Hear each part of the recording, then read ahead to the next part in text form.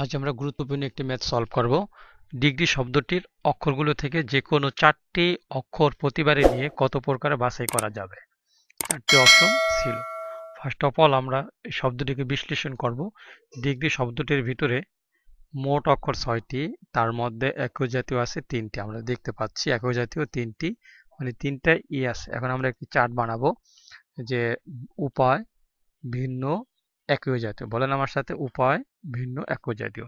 তো আমাদের বলছে যে কোনো চারটি অক্ষর নেই, এই কারণে আমরা প্রথম যেই উপায়টা নিয়েছি, চারটি আমরা ভিন্ন নিয়েছি, একই জাতীয় থেকে নেইনি। ২ নম্বর উপায়, ভিন্ন থেকে ৩টি, একই জাতীয় থেকে একটি, ভিন্ন থেকে ২টি, একই জাতীয় থেকে ২টি, ভিন্ন থেকে একটি, একই জাতীয় থেকে ৩টি, ভিন্ন থেকে নেই, একই জাতীয় থেকে ৪টি। তো এখন আমরা একটু বিশ্লেষণ করি এখানে কোন কোন উপায়গুলো সঠিক। দেখেন এখানে এই ২ নম্বর উপায়টা সঠিক না। কেন সঠিক না?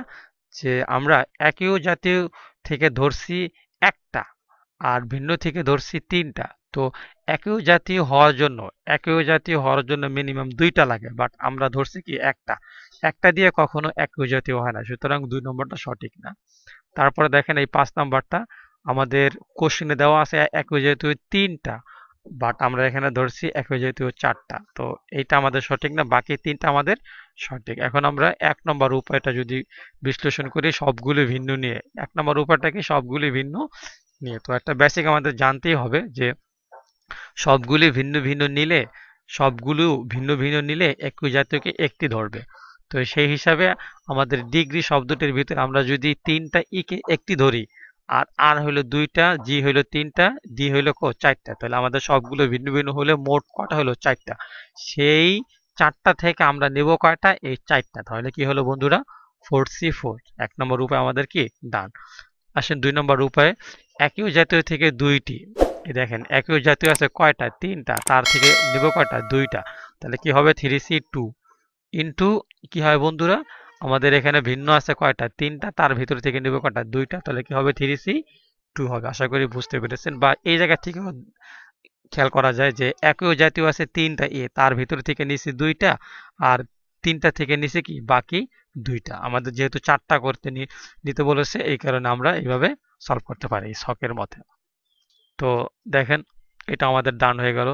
৪ নম্বরটা, একই জাতীয় থেকে আমরা নিছি ৩টা, ভিন্ন থেকে নিছি একটা। তাহলে একই জাতীয় আছে ৩টা, আমরা নিছি তার ভিতরে ৩টা। তাহলে কি হবে? 3C3 হবে।